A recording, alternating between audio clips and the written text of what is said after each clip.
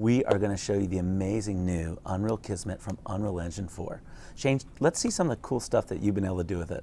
Here's a quick little game I made. I've been just trying to make different kind of control schemes and things just to see what an indie developer would run into if they were using the tools. You can see that there's some little dolphins that are chasing me around here. So that's basically some simple AI that I set up for these guys. You know, this is all done totally by me, just with inside Unreal Kismet.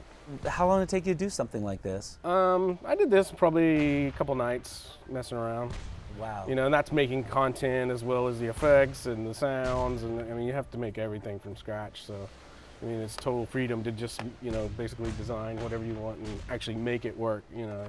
To me as an artist and a game designer, like, I've never felt this unleashed before, being able to just do what I want without having to bother the programmers and get them to do it. You can just try it and see if you like it and tweak it, and it's really fast to just pop in and out. And so this is a flying game I made.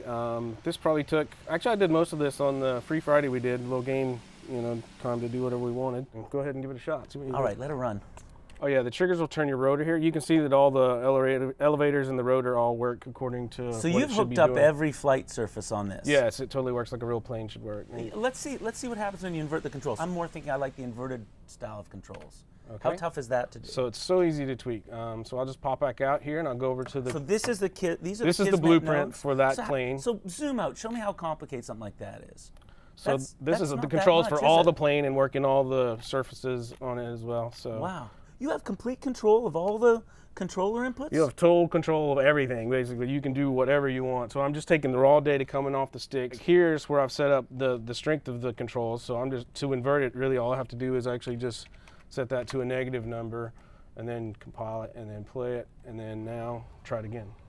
Oh yeah, that's way more natural for me.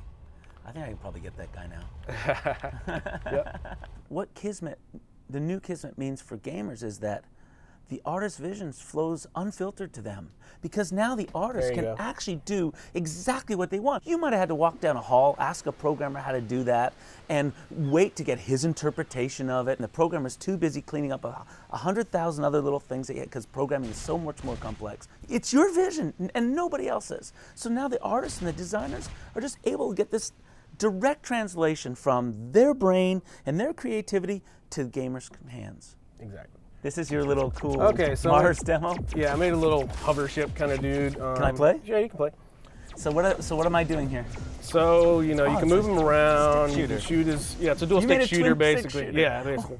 With a hover ship, right? And you can see that there's some subtle movement going on. Like if you just pan left and right, you can see that his head will tilt the opposite direction and the base of his ship rotates accordingly. And as you turn his head around, like he'll turn his head and then the turret will turn afterwards and lag behind it a little bit. That's impressive. And I noticed there was a little shock wave you could do too. Yeah, there's a little shock wave you can see. If you shoot that, it'll blast the blocks around. And you've got physics hooked up there. Got physics hooked up. Wow, that's Unreal Kismet for Unreal Engine 4 is just unbelievable. Thanks so much, Shane. Great, man. It's awesome.